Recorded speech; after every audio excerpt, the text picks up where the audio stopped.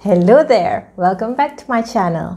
If you're new here, my name is Madam Shaza and I teach Science for Form 1, Form 2 and Form 3 at Sekolah Menengah Sains Tuanku Munawir. In today's lesson, we are going to learn about the limitations of sight and limitations of hearing. There are several factors that affect our sense of sight and hearing, such as limitations of sense, defect in the sensory organs, as well as the aging process. Our sensory organs have its limitations. We cannot see objects that are too far away, such as the stars and the planets, as well as objects that are too small to see with our naked eye. And there are other limitations too, such as the optical illusions as well as blind spot. Limitation of the sense of sight. Limitation of the sense of sight is the ability to limit the eye to see the object. Our eyes cannot see through objects that are not transparent, very far away and very tiny, and we also cannot see around corners. Other than that, there are also optical illusions and blind spot. Optical illusion occurs when our brain cannot interpret accurately what is actually seen by our eye. Meanwhile, we cannot see objects if the image is formed on the blind spot. These are the examples of optical illusions. Let's have a look at image A. Which line is longer, PQ or RS? It seems that the line PQ is longer than line RS. This is because the two arrows at the end distract the object.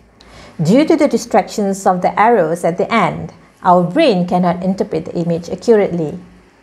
Now, let's look at image B. Which spot in the center is larger, spot X or spot Y? At a first glance, spot Y seems larger than spot X. Because of the spots that surrounds the spot Y, it makes the Y looks bigger compared to X. Now let's look at image C. Are the sides of the square straight or curved? Again, when I first look at this image, the lines look curved. This is because the brain is unable to accurately interpret the object seen by the eye due to distractions around the object. This is another example of optical illusion. If you look at the image seems moving, but actually they are not. Here's another example. As you can see, there are black boxes with white spots in between them. But when you look at the spots on the left side, you notice that the spots on the right will become black. But when you look at the spot on the right side, the spots on the left side become black. This is what we call optical illusions. Now let's investigate the blind spot.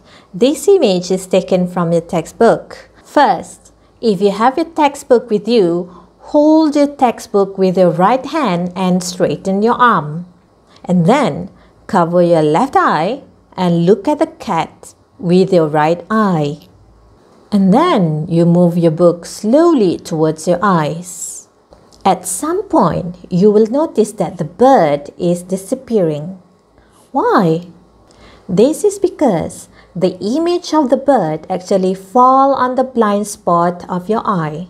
Hence, you cannot see the bird. So today you have learned about limitations of sight, such as optical illusions and blind spot. See you again in our next lesson.